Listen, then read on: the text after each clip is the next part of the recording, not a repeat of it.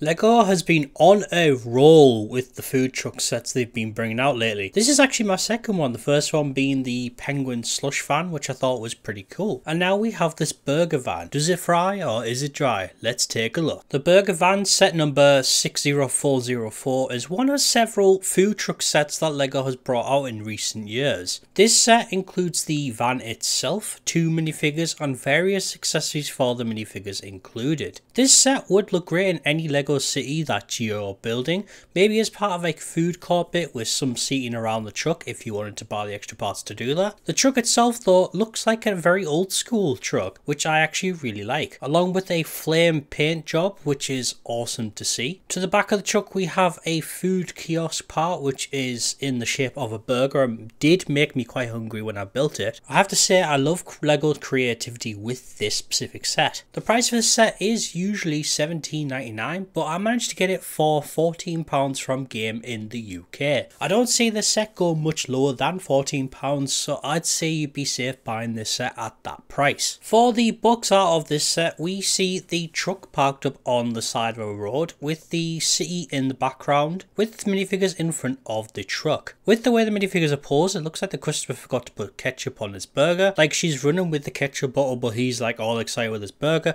But to be honest, in my opinion, ketchup is overrated anyway. I said what I said. On the back of the box we get more of a look at the burger truck and we get a look at the kiosk part when it's off the truck. So you get the option of having it on the back like it was on the front of the box, or on the ground like it is on the back here. In the top right corner we get another look at the set from the back of the truck, showing a door that the minifigures can use to get into the back of the truck. Surprisingly, the side of the box doesn't show the interior or any other features which are part of this set and we'll look at later on. So opening up the box of this set, inside we find 2 paper bags full of parts, no sticker sheet as surprisingly there's no stickers for this set, and 2 instruction books, one for the truck and one for the kiosk part that goes in the back. Once you've built it, this is what it looks like. As I expected, I absolutely love this little truck. The truck looks very retro looking and would be the kind of truck that a new food truck business would probably use in real life, along with the burger shaped food kiosk that also has these 1x1 round plates on top to represent sesame seeds on the bun, which I thought was a nice little detail. The minifigure who owns and operates this burger truck can also fit inside the driving cab quite comfortably, even with their hat on, which is nice to see. And something I was worried about, but the burger truck side on the side does close nice and flush to the side of the kiosk. If it didn't, that would have definitely bugged me. Finally, I am so glad that there wasn't any stickers in this set. In fact, all of these parts are prints, which is really cool to see, and the prints themselves are of good quality. The minifigures in this set, whilst aren't anything special, there is one inclusion in this set that has been the talk of the town, and that's the fact that one of the minifigures actually has a hearing aid. LEGO is all about inclusivity and this inclusion is fantastic to see. The minifigures themselves feature printing on the front and back of their torsos. Both of them also have dual molded headpieces as well. The kiosk worker's headpiece being dual molded to achieve the look of her hair coming through the back of her hat, and the customer's headpiece being dual molded for the inclusion of the hearing aid. They both have an accessory they come with too. The customer minifigure getting this little burger build, which is quite cute, but sadly there's only enough parts to build one of these. It would be cool to have others, and to be honest I might order the parts to do that. And for the kiosk worker, she gets a fork to flip those burgers. Essentially this LEGO set in my eyes is a must have for LEGO City builders or fans of LEGO City sets in general. The build itself used some elements in an interesting way to achieve what it was going for,